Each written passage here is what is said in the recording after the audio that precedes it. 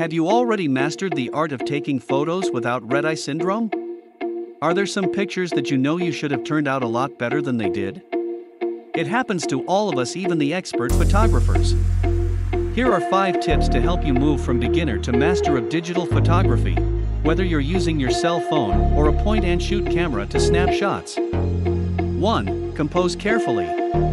One of the most basic digital photography tips is to pay attention to what's in the frame of the viewfinder. Fill the frame. Nothing but blue sky, for instance, behind a single subject throws off the proportions of the photo and decreases interest. You can also turn the camera sideways to see if a vertical photo might have more impact than a horizontal shot of the same subject. You can also try positioning your subject off to the side, rather than in the center of the photograph. 2. Take great close-up photos. Your digital camera has a macro mode. Think of it as a super magnifying glass.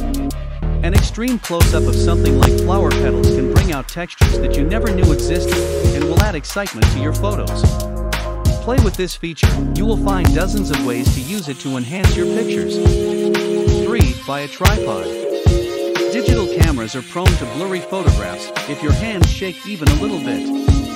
Several companies manufacture light, portable, inexpensive versions. Digital photography tips like this can save you hours of frustration and preserve otherwise perfect shots.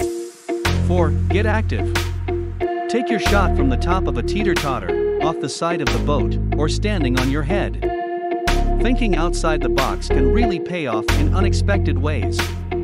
You will truly get once-in-a-lifetime shots by adding a bit of creativity to your thinking.